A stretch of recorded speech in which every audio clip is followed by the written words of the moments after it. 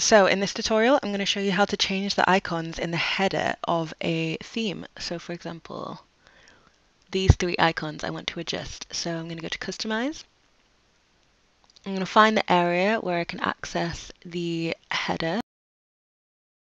This Elixir theme is really easy. You just click the little Edit Pen tool, and it takes me straight to that icon. And I want to click the drop-down tool, show from all icons, and I've actually found my icon straight away, but normally you can type in what you're looking for and they often have the same names as what the icon actually is.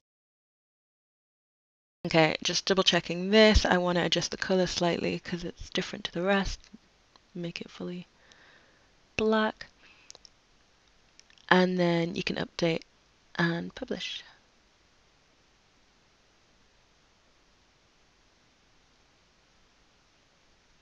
Close the customization tab and perfect, all updated. Super easy tutorial. Thank you for watching.